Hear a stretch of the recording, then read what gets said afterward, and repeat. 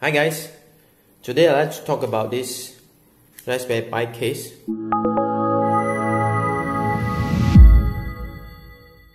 Transparent, very low cost but very nice casing for Raspberry Pi. It comes in this, so you get fans, brushless fan and some accessory. Let's take a look at the outlook. So you have a lot of ventilation hole for the brushless fan at the top, and at the bottom you have holes for mounting on the wall, ventilation fan, and also for bumpers. At one side you have access space for micro SD card, and here you have a tiny slot for the DSI display cable. And beside the display cable, I think this is for CSI camera, flexi cable. And at the other side you have a tiny slot for the GPIO, and here of course is for USB and also Ethernet port. And the last side is microB for the power, HDMI, and also the audio and video composite port. So let's open it up.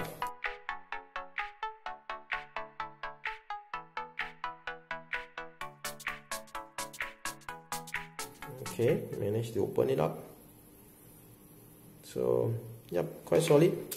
So you have some screw, I think it's to secure the brushless fan, and some rubber bumper for the bottom. Brushless fan, I'll show you how to connect also later on, but this is optional. If you don't want to install it, just leave it. And of course I open up the screw and also bumper. So here I have a Raspberry Pi 3B Plus with a camera connected, so I can show you where the camera cable should be coming out from the case. Now let's install it. You want to remove the micro SD card because the micro SD card is blocking the installation. So just make sure you insert the HDMI first, this side first. So just bend it a bit, and try to squeeze it into all this port first and press down here. And just to make sure, if you install it correctly, all the ports should be nicely aligned.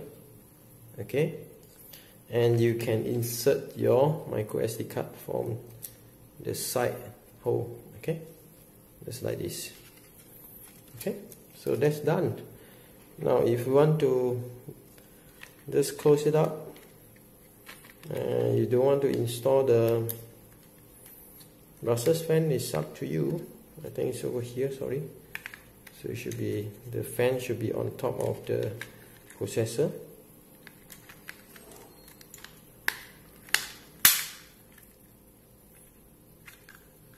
So you're done. If you want to secure it, you can use the long screw, and if you notice there's only one hole here. So I will not be screwing it up because I want to mount the fan.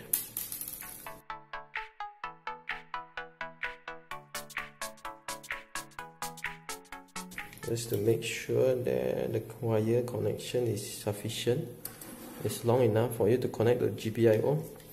And again, there are a few pole with screw hole, so you use the short screw, screw it in. So one screw is over here, another screw is over here.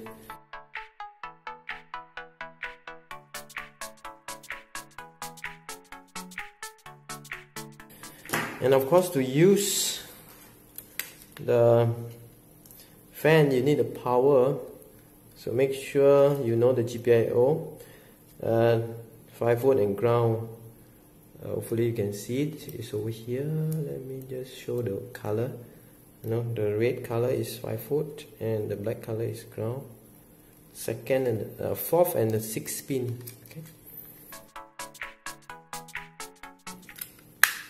And of course you can screw the screw over here and you're done.